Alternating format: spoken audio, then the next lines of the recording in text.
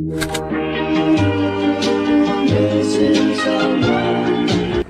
you guys, welcome back to my YouTube channel. My name is Khushi and in today's video I'll be talking about this one product जिसने मेरी skin की band बजा दी। मेरी skin काफ़ी time से इतनी अच्छी थी, बस एक दो ब्रेकआउट्स हो रहे थे एंड बस स्कार्स ही थे जिनसे मैं डील कर रही थी।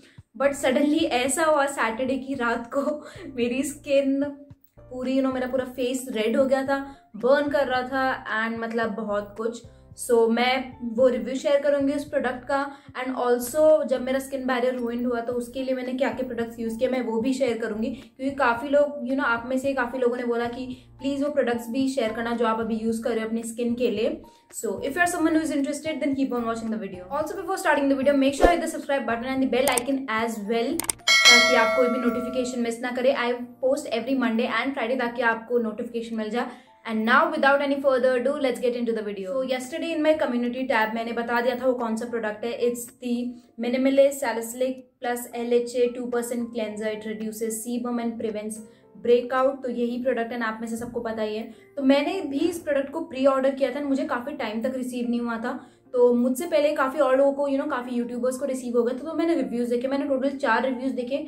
उनमें से 2 ऐसे लोग थे जिनकी स्किन पे उनको काफ़ी पसंद आया, उनकी स्किन पे काम कर रहा है, बट 2 ऐसे थे जिनके ब्रेकआउट्स हुए। तो मैं श्योर नहीं थी, बट आई वॉज मुझे थोड़ी सी होप थी कि मे बी मेरे लिए काम करे, क्योंकि मिनिमलिस्ट के अभी तक मैंने 4 और प्रोडक्ट्स ट्राई किए एंड वो मेरे लिए चारों अच्छे से काम किए हैं।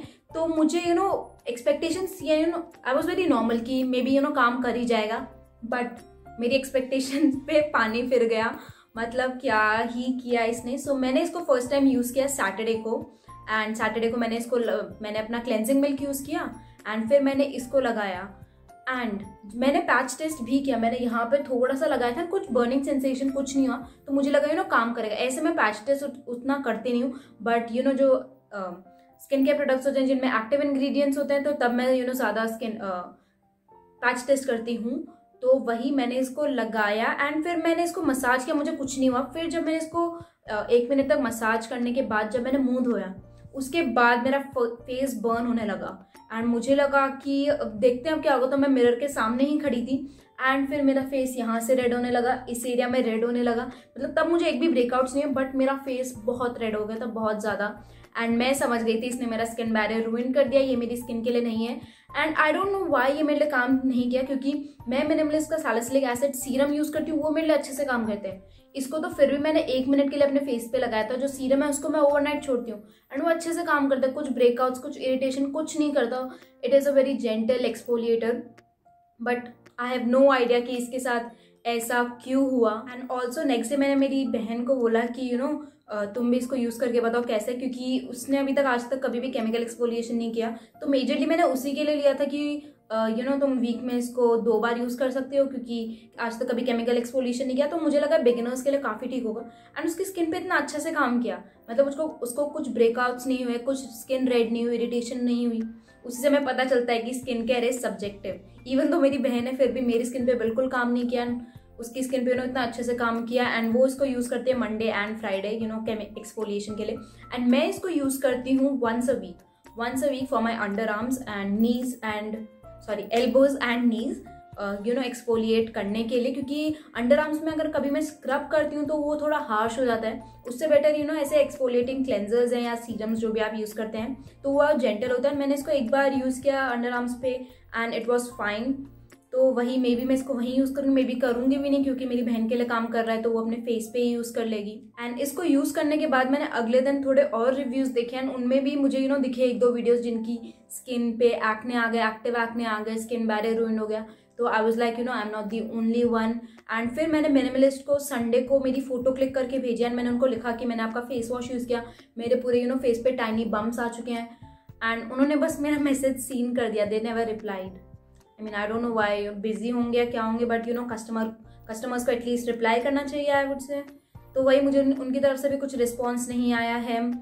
सो मुझे नहीं पता और मैं क्या ही कर सकती हूँ, क्योंकि मेरी बहन इसको यूज़ कर लेगी, दैट्स इट। एंड यही मेरा रिव्यू था। एंड मैं ये नहीं बोल रही कि खराब प्रोडक्ट है, मेरी बहन की स्किन पे काम कर रहा है, may be it did not work for me and I don't know, मुझे समझ भी नहीं आ रहा मैं इसको रेकमेंड करूँ या ना करूँ, क्योंकि मेरी बहन की स्किन पे काम कर रहा है। एंड एक्चुअली मैं रेकमेंड करने वाली थी मैं टीनेजर्स के लिए, जिनकी ऑयली एक्ने प्रोन स्किन है, तो आप है ना इसको यूज़ कर सकते हैं एज अ क्लेंजर, जो आपकी स्किन को एक्सफोलिएट कर देगा, क्योंकि एक्ने प्रोन स्किन पे स्क्रब नहीं करना चाहिए। मैं एक वीडियो बनाने वाली थी, but I am not sure मैं इसको रेकमेंड करूँगी भी या नहीं करूँगी, because it did not work for me. बिल्कुल नहीं, this product is a big know for me. And even though I love minimalist, मेरे उसके सारे प्रोडक्ट्स अच्छे से काम कर रहे हैं जितने मैंने अभी तक यूज़ किए हैं, but this one no. And now I will be sharing my skin care routine, जो मैंने यूज़ किया इस प्रोडक्ट के बाद, जब इसने मुझे ब्रेकआउट से स्टार्ट किए। So the very first product which is the most important is this acne pimple patch from urban योग। मुझे एक्ने होते थे, अभी भी होते हैं, बट मोस्टली पस वाले होते हैं। बट इस फेस वॉश के बाद से मुझे जो एक्ने हो रहे थे उनमें ब्लड निकल रहा था, तो वो थोड़े ज़्यादा मोटे पिम्पल थे, दर्दनाक थे। एंड मतलब आपने कम्युनिटी पोस्ट में देखी होंगे फोटो, खून निकल रहा था। तो उसके लिए मैंने इन्हीं को यूज़ किया, इनको बस मैंने लगा के रखा ताकि इस पर बैक्टीरिया ना हो एंड वो और ज़्यादा ना फैले। एंड जब मैंने इसको निकाला तो वो पूरा पस भी निकला एंड देन ब्लड भी निकला। एंड जो लोग कमेंट कर रहे हैं ना अपने एक्ने को पॉप मत करो, मैं पॉप नहीं कर रही थी। इसको हटाने के बाद वो अपने आप ही पूरा गंग निकाल लेते थे, उसी के साथ वो ब्लड भी निकल रहा था। And the next thing is double cleansing. Double cleansing is important. And sunscreen, I would say sunscreen first के 2 दिन, मैंने इसको सैटरडे को फर्स्ट टाइम यूज़ किया। मैंने मंडे एंड ट्यूसडे मैंने सनस्क्रीन नहीं लगाई, क्योंकि मैं श्योर नहीं थी मतलब लगाऊं ना लगाऊं, may be sunscreen burning sensation they. I have the Earth Rhythm की सनस्क्रीन रिक्विल वाली, यही 2 हैं जो मैं करंटली यूज़ कर रही हूँ। बट मुझे लग रहा था कि मे बी इरिटेशन दे सकती है। मैंने यहाँ पे थोड़ी सी लगा के देखी रिक्विल वाली, उसमें फ्रेग्रेंस है तो मुझे इरिटेशन हुई, यहाँ पे रेड हो गया। तो मैंने स्किन केयर को बोला कि आज मैं नहीं लगाऊंगी। एंड वैसे बारिश भी हो रही थी, धूप बिल्कुल नहीं थी, पूरा अंधेरा हो रखा था, तो वही मैंने सनस्क्रीन नहीं लगाई, मैं घर के बाहर भी नहीं गई थी। सो अबाउट डबल क्लेंजिंग, पहले मैं यूज़ करने वाली थी वादिका क्लेंजिंग मिल्क, बट उसमें लेमन एक्सट्रैक्ट है, उसमें एलोवेरा है, उसमें फ्रेग्रेंस है, तो मुझे लगा वो कहीं ना कहीं इरिटेट कर देगा। तो इसीलिए मैंने उसकी जगह जब मैंने सनस्क्रीन लगाई, आई यूज़ दिस गार्नियर का माइसेलर वाटर। मंडे ट्यूसडे मैंने सनस्क्रीन नहीं लगाई, वेंसडे एंड थर्सडे मैंने सनस्क्रीन लगाई। एंड उसी टाइम मैंने माइसेलर वाटर यूज़ किया। एंड मैंने इसको क्लॉथ के साथ यूज़ नहीं किया, मैंने बस इसको अच्छे से हाथ पे लिया एंड फोम किया। नहीं, इतना ज़्यादा फोम होता है वो मुझे 2 दिन पहले पता चला, तो मैंने इसको बहुत बहुत बहुत फोम किया एंड बहुत फोम हो गया ये। एंड मैंने इसको जेंटली बस 1 मिनट तक मसाज किया एंड देन पोंछ लिया। And the next thing which I use is this Bioderma CBM jail face wash, and मैं इसके बारे में भी रिव्यू शेयर करूँगी जल्दी। तो वही मैंने इसको यूज़ किया। इट्स वेरी जेंटल एंड उतना ज़्यादा ड्राई नहीं है फेस के लिए, इवन दो स्किन कहीं ना कहीं रूइन हो रखी थी, तो उसने इसको बिल्कुल भी ड्राई नहीं किया, काफ़ी जेंटल था ये।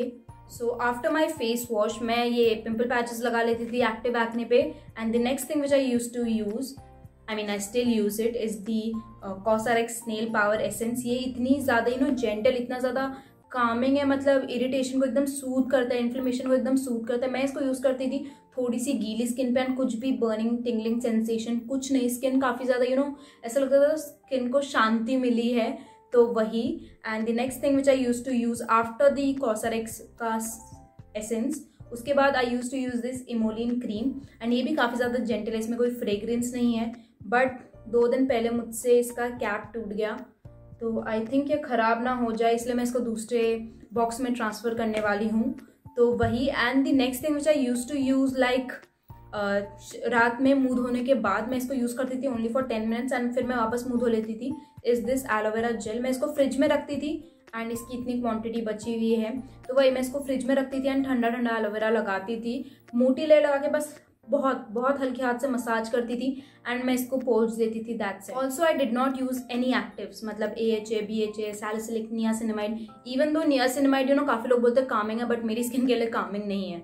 मतलब जब भी मेरा स्किन बैरियर रूइंड होता है एंड मैं नियासिनामाइड लगा लेती हूँ, मेरा फेस रेड हो जाता है। वो किसी भी ब्रांड को जो मैं मतलब लगाती, तो वैसे मैं मिनिमलिस्ट का ही हूँ, बट स्टिल मेरा फेस रेड हो जाता है नियासिनामाइड की वजह से। एंड फिर मैंने रोजिप ऑयल भी है मिनिमलिस्ट का, एंड मैं श्योर नहीं थी कि उसको यूज़ करूँ या ना करूँ, बट मैंने उसको यूज़ नहीं किया। मैंने सोचा स्किन को फालतू को इतना भरना क्यों, एंड मैंने स्किन को रिलैक्स होने का टाइम दिया। मैंने कुछ एक्टिव्स यूज़ नहीं किया, मैंने कोई cloth microfibre towel, even though it's gentle, मैंने उसको भी यूज़ नहीं किया क्योंकि मुझे लगा कहीं ना कहीं हार्श हो जाएगा। एंड काफ़ी लोग कमेंट करें please be gentle on your skin. I am always gentle, मैं कभी हार्श नहीं होती स्किन पे। मैं पैच टेस्ट करती हूँ, मैं देखती हूँ प्रोडक्ट कैसा बैठ रहा है स्किन पे, एंड या I know my skin, and मुझे पता है क्या लगाना है क्या नहीं, मेरी स्किन पे क्या सूट करेगा क्या नहीं करेगा, and I am very gentle. I am always gentle, उसी का रीजन है स्किन इतनी ज़्यादा अच्छी हो गई है पहले। So that was my review on the minimalist salicylic plus LHA 2% cleanser. It may और it may not work for you, but it did not work for me and मेरी बहन के लिए काम कर गया। तो मैं ये नहीं बोल रही अच्छा है गंदा है, सबकी स्किन अलग है, आपके लिए काम कर सकता है नहीं कर सकता। आई वुड से कि do a lot of research, या आप मिनिमलिस्ट से डायरेक्टली बात कर सकते हैं। मुझे तो सीन जोन कर दिया, बट स्टिल आप बात कर सकती हो ना, अपना स्किन टाइप बता सकते हैं कि काम करेगा या नहीं करेगा। इवन दो मेरी ऑयली एक्ने प्रोन स्किन है, बट स्टिल मेरे लिए काम नहीं किया। So that's all for today's video. Thank you.